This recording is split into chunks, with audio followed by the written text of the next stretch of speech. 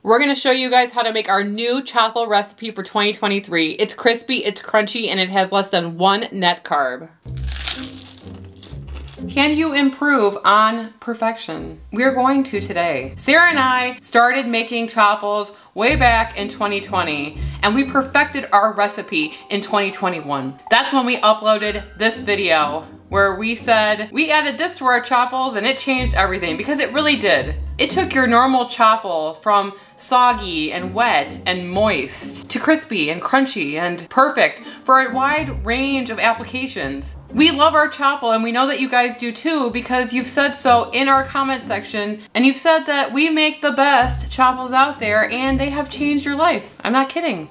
You guys have said that. And since 2021, Sarah and I have been making chaffles ever since. And in this video, we're gonna bring down that carb count of our chaffle even more while keeping that crispy texture. When you're on keto, we know that carbs are pretty much the most important thing. So we're gonna go through how we're improving on our original recipe and bringing down that carb count. In our old chaffle, we used shredded cheese. This is the easiest and laziest way to make your chaffles because you don't have to shred your cheese. Companies tend to use ingredients to keep the cheese shreds from sticking together and clumping. And when those things are coated around the cheese, they add to the carb count. So when you use shredded cheese, it has carbs in it. In our new Keto Twins chaffle, we're gonna be shredding our own cheese to eliminate those excess carbs. In our original Keto Twins chaffle, we use almond flour, and that's just because almond flour was the most neutral tasting flour we could find at the time. It's the most widely available, and it was just what we used for years. And almond flour has about 5 grams of total carbs, 2 grams of net carbs per 1/4 of a cup. Almond flour has about 170 calories per 1/4 cup, which is a lot of calories if you're eating a lot of chaffles, which we do. Meet our new friend, lupin flour. Lupin beans are beans.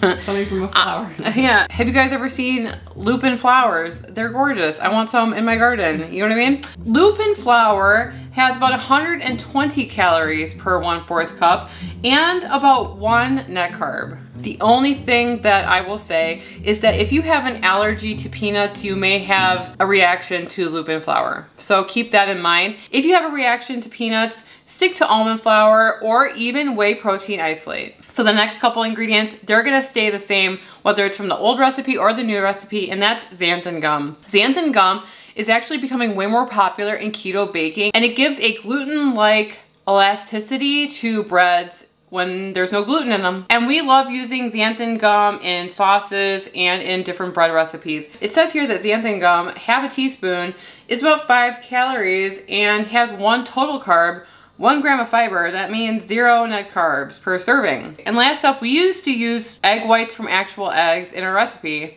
And we have switched because we have found the more convenient way to make these and to have the ingredients on hand all the time and not wasting anything was to use egg whites from the carton. These are just the egg whites from Amazon Fresh. I just love having this on hand. It makes it so much easier to make chaffles. But before we make our chaffles, we're gonna talk about the sponsor of this video, Element.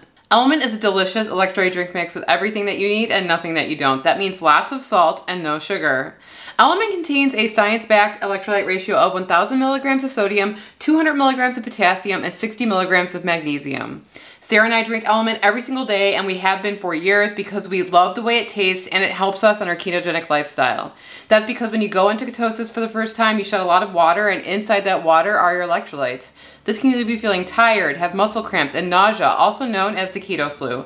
Element replenishes your electrolytes so that you feel better. Sarah and I love all of the flavors of Element, but our absolute favorites are the citrus salt, orange salt, and raspberry salt. Right now, Element is offering our community a free sample pack. It looks like this so that you can try all of the flavors. That's 8 single serving packets free with any order from Element. This way you can try all the flavors or share some with a salty friend. In order to get this deal, you must go to drinklmnt.com/ketotwins. Next up, we're gonna be talking about the equipment that you're gonna need to be making your new chaffles. We are going to be using the 4-unit Dash mini waffle maker. We've been using the little ones from Dash for a long time, and I upgraded to the 4-unit waffle maker quite a while ago. I wanna say a year ago, and I have been using it ever since and dragging it over here. Sarah liked using her single Dash mini waffle makers that she bought, but I think after using them so many times, they kind of became unreliable. So Sarah was finding that her chaffle makers were getting too hot, causing her chaffles to be almost burnt. And so because they're kind of like on the cheap side, I would caution against keeping these for too long, honestly, because they might become unreliable in terms of like the way that they're heating up, and you might be burning your chaffles, right? And so Sarah sprung finally to get the 4-unit waffle maker, and that's what inspired this video today. And we are going to be leaving links in the description below the video if you guys want to check out any of these products, or if you guys are ready to upgrade into the 4-unit Dash Mini waffle maker. So here's how we're changing up our chaffle recipe. We have shredded our own cheese, which is gonna save some carbs. We're using lupin flour instead of almond flour. And because this is more like a powder, we're actually using less lupin flour than we do almond flour. That's how we're changing this recipe. And then the liquids and the xanthan gum, they're gonna stay the same. So in this bowl, I have 2 cups of shredded mozzarella that we've shredded by hand. I'm gonna add in 2 total tablespoons of lupin flour, and I'm gonna add in 1 teaspoon of xanthan gum. I'm gonna mix that until it's thoroughly combined, because the second that xanthan gum comes into contact with liquid, it will just start becoming all gooey. So you're gonna wanna get that fully combined. So I like to just toss it together with a fork before adding in our egg whites.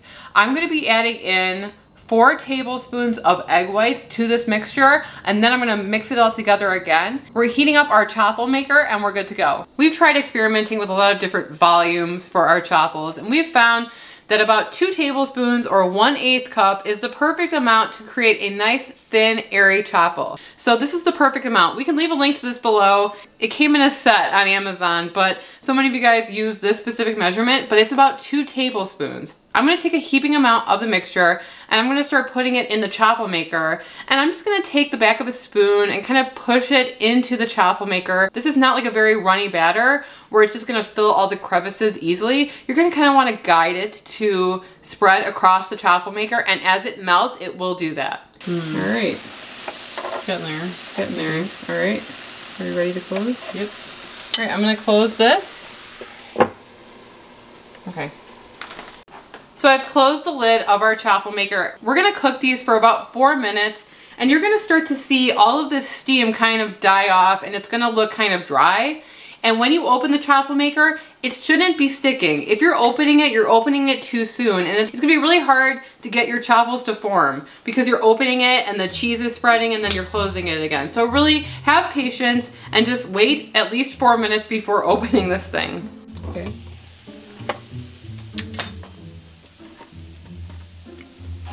You can take a fork and kind of just go wee, wee, wee, wee, wee to get them out of there. See? Sound effects are not necessary. Okay, well, no, just kidding. This one is stuck upside down. And guess what? You go like that. Good, great.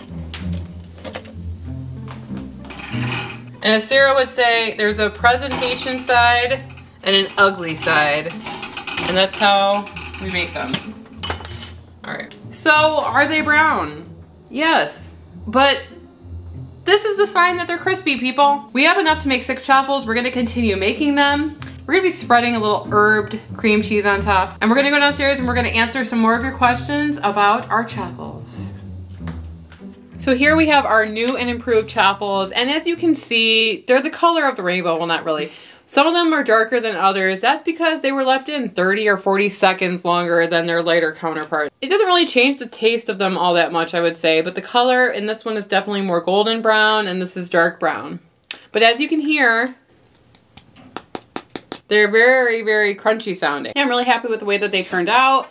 I actually wanted to redo this video because a couple weeks ago, one of my friends, Nick, he's been a longtime supporter of our channel, probably the first subscriber, and he's always been really intimidated by making a chaffle, and I made him one, and he thought it was amazing, so thank you, Nick. And he was like, I think that I was just intimidated by the whole process, so why not revisit this and show you guys how easy it is to make our chaffles. And not only that, we have been making them a little bit differently since we made the original video in 2021. So we wanted to show you how we were bringing down those carbs. I mean, like I said, the original chaffle had about 3 net carbs per chaffle, and it doesn't seem like that much, but when you're on keto, you want to cut those carbs where you can. And we wanted to be able to do that without sacrificing the taste and, more importantly, the texture. The taste is neutral, and Sarah and I always say, like, if you want to add garlic, you should add garlic into this. We've added Old Bay into this with chives. That was really, really good. We've used cheddar cheese instead of mozzarella cheese. We've used white cheddar instead of mozzarella. So you can even add parsley or something into your chaffles.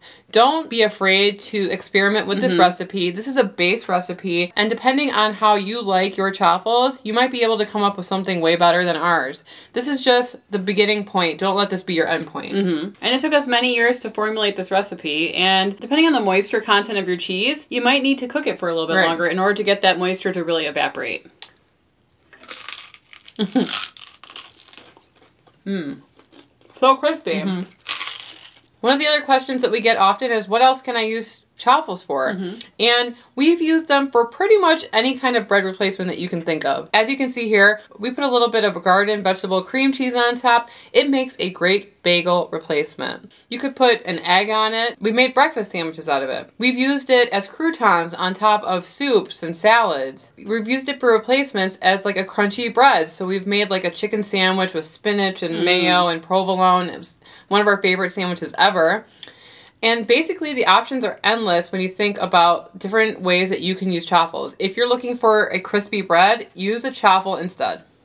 That rhymes. I know, that was accidental. Another important aspect of this is that I know a lot of you guys food prep and you want to know how to keep the integrity of the chaffle, and we have recommended this cylindrical container and putting it in the refrigerator. That is literally the #1 question that we get still. 11 million views later is, do you need to refrigerate chaffles? And the answer is yes.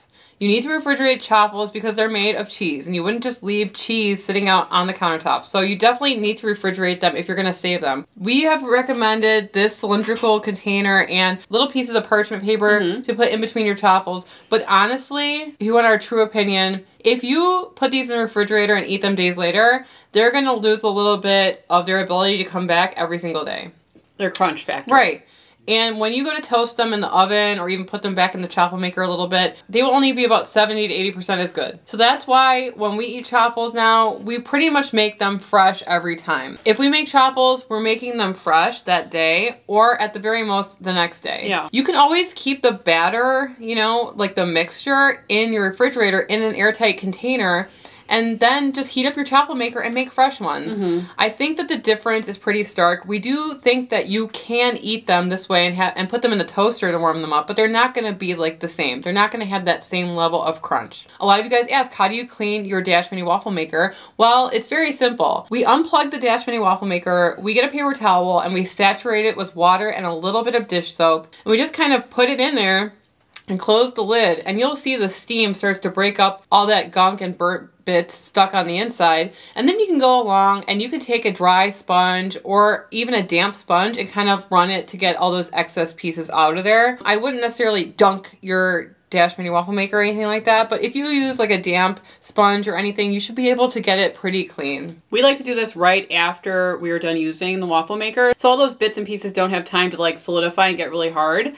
Use a little paper towel just to make sure that it's easier to clean later. So our original chaffles, like we said, had about 3 net carbs in each chaffle, and these have less than 1. Which is quite the improvement. They taste pretty much identical, and it's a great way to save on some carbs. So if you guys have any variations that you'd like to try with your chaffles, leave them in the comments below. We would love to hear it. And don't forget to subscribe. We are really hoping to hit 250,000 subscribers this year. It would mean a lot to us. Subscribing is free, but it's just a way to support our channel. And earlier this year, Sarah and I made the best sandwich ever. It's our favorite sandwich of all time. It's the chicken Florentine chaffle. This sandwich won $1 million in a recipe contest, and our mom used to make it for us all the time before we were keto. You have to try the sandwich. You can see it in this video right here, and we'll see you over there. Anyway, I'm Emily. I'm Sarah, and we are the Keto Twins signing out.